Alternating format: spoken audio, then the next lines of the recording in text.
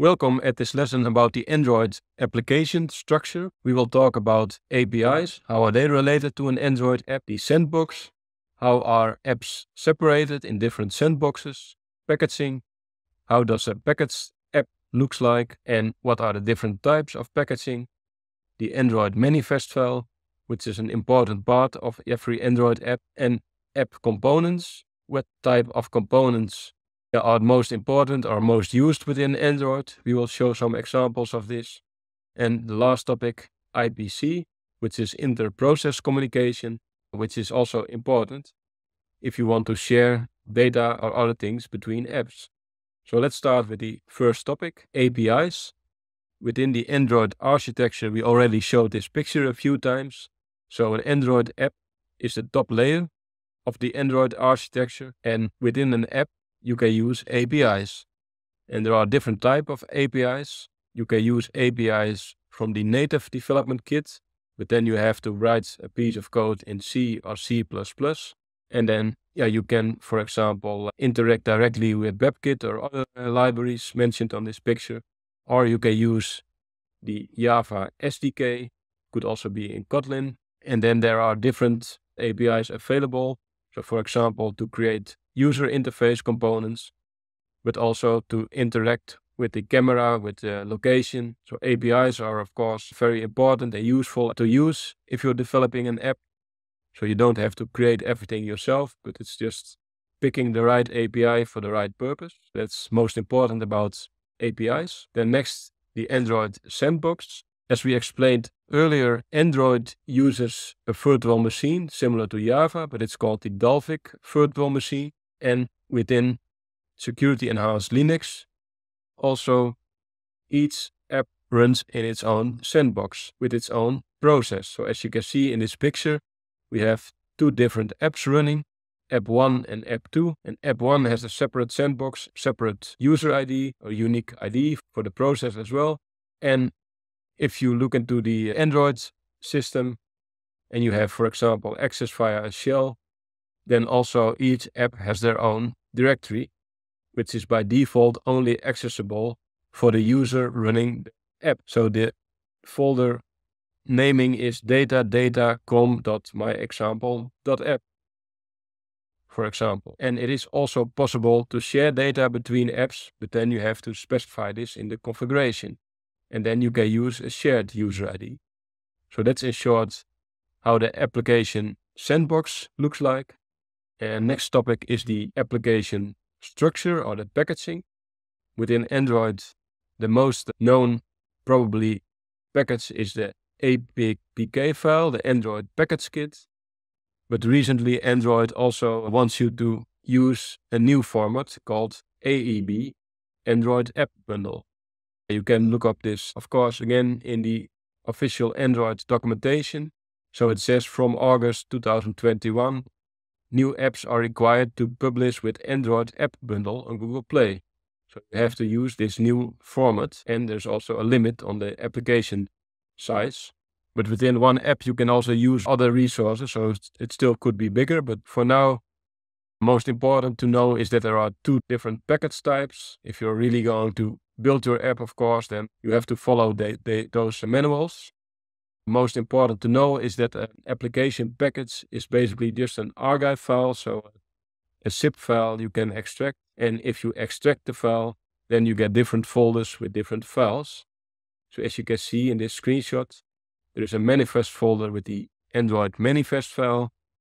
There is a lib folder which can contain some libraries regarding native libraries if you use them in your app. There is a root folder, and there is a DEX folder which contains files with the DEX extension.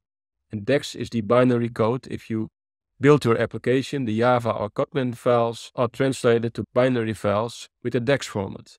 The REST folder contains app resources. It could be XML files with some fixed constants, for example. It could be pictures, could be all kinds of resources. Assets could also contain, for example, pictures. And there are some metadata directories. What we also can do is if we go to Android Studio, if you have it installed, and you do File, New Project, then there are also a lot of different templates already available to create your own app. So most of them are related to the Java or Kotlin apps, but also there are some native apps templates available. What we already did, I created a project for a basic activity to also show you the structure of an Android app before you build it. As you can see, Android Studio is quite similar to IntelliJ if you're familiar with Java projects and you use Gradle. So Gradle or Maven, for example, are build tools.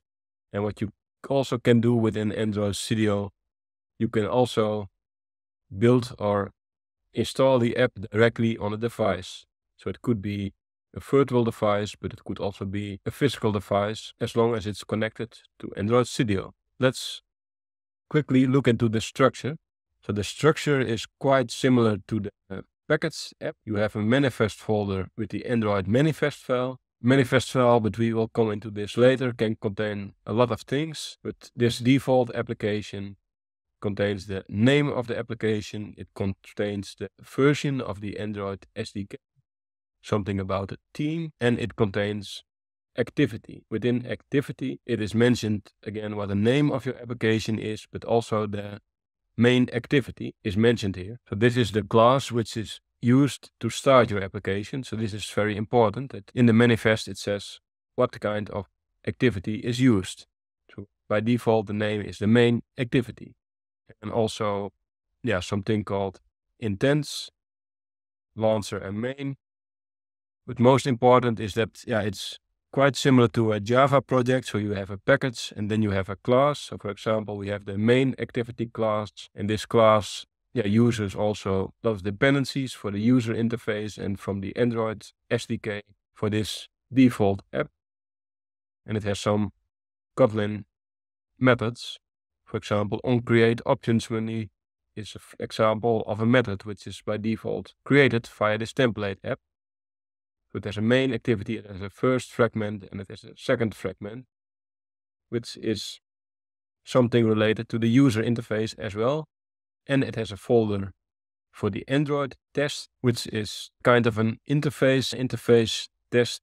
So it does some basic test already. It checks if the package name is correct. That's the Android test. And there's also by default a unit test class created, but this one also only does a check if 2 + 2 is 4. So those tests you have to extend yourself, but at least the structure is already there within the Java package with the name of the application you created. All the source code should be in this directory. And then we have the resources directory. The resources directory contains some hard-coded values, for example, related to colors used by your apps. And it also contains some user interface component.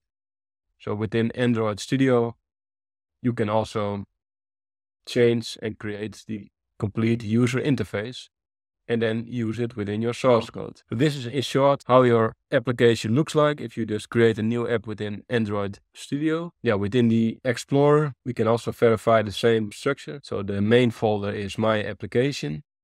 And within this main folder, there are some settings files, which are mainly used to build your application.